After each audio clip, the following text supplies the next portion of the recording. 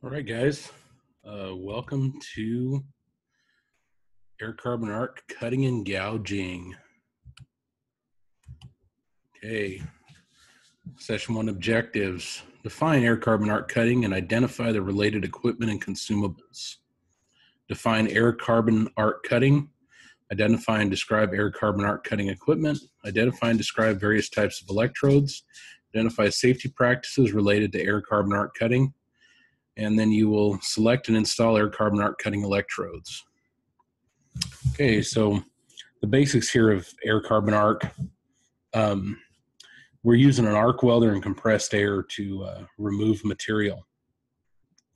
So in gouging, which is shown on the left, we're just using the electrode, and we're chiseling out a pretty precise hole. For as destructive and rudimentary as the machine is, it can be fairly precise. And then washing is, instead of just moving in a travel direction, now we're moving side to side, trying to remove a wide swath of material. Okay. The air carbon arc process and equipment. Groove size and shape. The minimum groove width is a function of the carbon electrode size. Beyond this limitation, the groove size and depth is affected and controlled by your amperage, your electrode angle to the base metal, or your push angle, your travel speed, how fast you're going, and then how you're moving the electrode, and then lastly, your air pressure. Okay, so here's the basics of an air carbon arc setup. So you have your air carbon arc electrode holder here. And what it is it's actually a piece of cable that is around an air hose. And so if we look at the little cutout in the bottom left, there's an air hose connection and then the lug there to attach your lead to. That's all attached together. And then up on the handle or the electrode holder, there's an air valve. And then inside the handle, there's a special grooved part that holds the electrode. The nice part is this part can be rotated so that you can find the precise angle that works well for what you're going to gouge. Here's the connection to a common welding machine. Okay, note the common push angle applied to the gouging is in the equipment diagram. So that's kind of the standard. If you get closer to the plate, so if you increase that, 55 degrees to 65 or 70, you're just going to gouge a shallower channel. Okay, different head types and arrangements.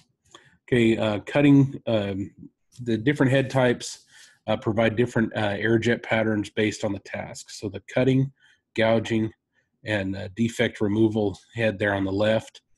This is what we'll use. This is fairly common. It discharges air just from one side, which will be under the electrode, and then there's no air on the other side. Then we've got a washing and a general purpose also. Okay, cable configurations. The air flows to the torch through a dedicated air hose or through the center of the electrical conductor, depending on the equipment design. Okay, welding current types for different materials. Okay, we're going to do low carbon steel. We're going to do DC electrode positive, since we have DC machines and we have the DC type electrode. You can review this table. It's in your book, or review it on the PowerPoint. Okay, electrodes. These copper-coated electrodes are designed for air carbon arc cutting.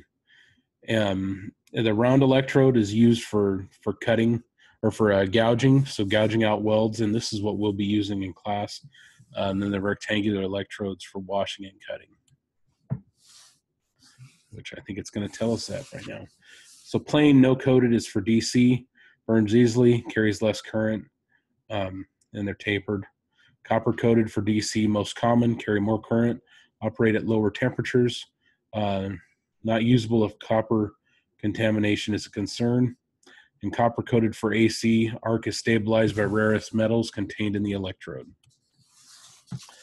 Okay, electrodes come in several different shapes and sizes. As you can see, the rectangular and the half round. The round is going to be the most common though. Okay, current rating. The current carrying capacity increases as their size increases.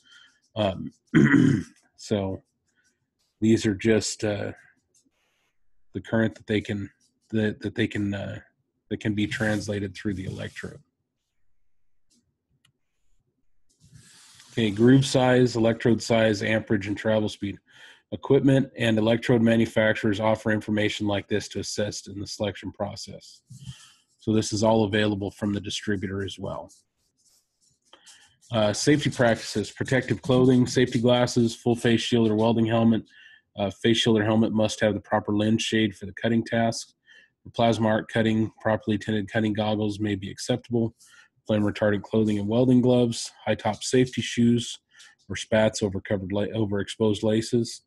Caps should be 100% cotton, and hearing protection is required, especially with air carbon arc. It is a very, very noisy process. Okay, fire and explosion prevention, no matches or lighters in your pockets.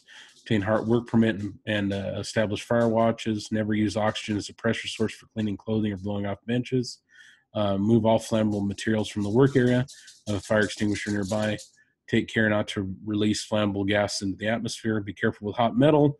Do not assume a piece is cold. Take special precautions when cutting any sort of vessel. Work area ventilation. Look around. Are you in a confined space? Ensure all confined space requirements have been met. Ventilation is sufficient and effective. Remember that various coatings and metals can release toxic or hazardous fumes. Use respirator anytime time you are in doubt about air quality. A wrap up. How do you think the CAC electrode holder differs from the one used for shield metal arc welding? Okay. Basically, it differs in the fact that it carries compressed air as well, and that you have full 360-degree rotation of the electrodes in the jaws. Operating and caring for the equipment, laboratory and demonstration. We'll go over this in class. We'll set up a machine, and everyone will get a chance to gouge. Thank you. Please review session 2 and complete the quiz and trade terms quiz in preparation for the test.